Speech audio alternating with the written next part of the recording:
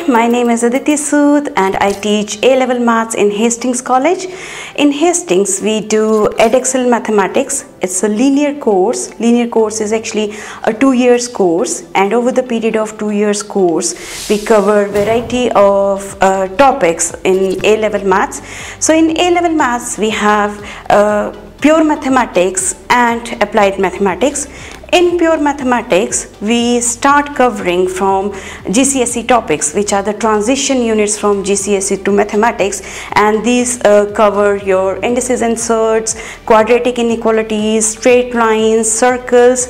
So once we have done these GCSE units, then we move to actual A-level mathematics, in which we cover our algebraic division. Then we have trigonometry, how to solve trigonometric equations, and then we have calculus. So calculus is actually a new topic in A-level maths, because this is the first time you will see this type of topic and how to solve actually the calculus equation. So we have two parts in calculus, differentiation and integration, and after that we have vectors. Vectors again you have done in GCSE, but here we will study the extension of vectors. And then we have the last topic in pure mathematics first year, which is exponential and logarithmic function. So this topic is again a new topic in your A-level maths. You have not done this topic in GCSE. When we will start studying your applied mathematics in first year, so in applied mathematics we have two parts. We have statistics and mechanics. So in statistics, some of the topics are again from GCSE, such as your mean, mode, median, quartile ranges, and then we have histograms. But then we have two chapters which you have not done in GCSE, for example binomial distribution and hypothesis testing. So these are brand new topics in the A-level mathematics. So that covers your statistics. In mechanics, we start with some of the topics from physics, such as velocity time graphs, displacement time graphs. So these are the topics of kinematics. Once we have done these in applied mechanics, then we cover moments, and we also cover resolving the vectors, and we will extend these in second year.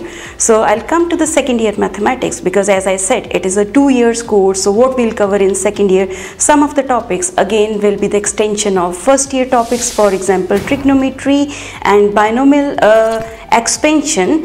And some of the topics will be new topics, for example partial fractions, and then we will have parametric equations, and calculus will be now complex calculation. So calculus, differentiation, integration, what we study in first year, that is very simple stuff. But when we start doing calculus in second year, then we have more complex topics and calculations. So after that we have numerical methods. So some of the numerical methods you have done in GCSE, for example iterative method, so that you cover in GCSE, but Newton-Raphson method you have not done in GCSE, so that will be the new part in your A-level maths. And then we have absolute functions, again a totally new topic in A-level maths.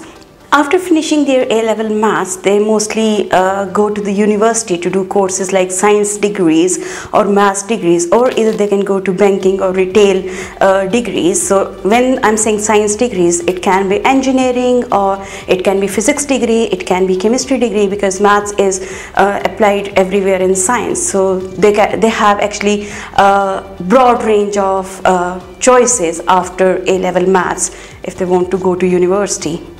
Thank you very much for watching, and if you have any questions, please do not hesitate to contact us, and looking forward to see you soon.